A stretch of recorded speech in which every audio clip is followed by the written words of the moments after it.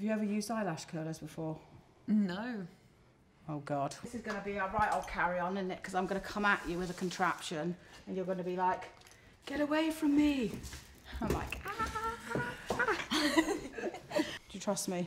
Yep. Please don't take I my don't trust eyelashes myself. off. I'm having a hot flush. No, right, look down slightly. And I'm just going to lift your eye up. Place the eyelash in. Does that feel all right? Mm-hmm. And then you just give a little gentle squeeze and just lifting your lash.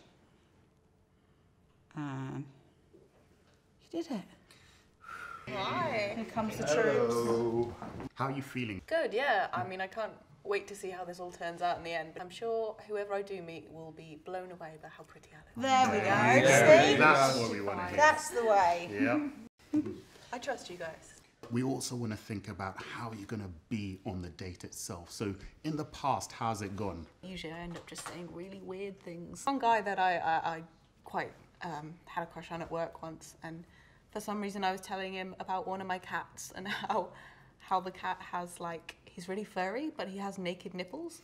And then for some reason, it gets worse. Okay. For some reason I said, oh, it's the opposite of me. What? How do you say that's worse? That's great. I was just trying to be funny, but I don't think you should joke about having hairy nipples. No, I don't think that's a good look, love.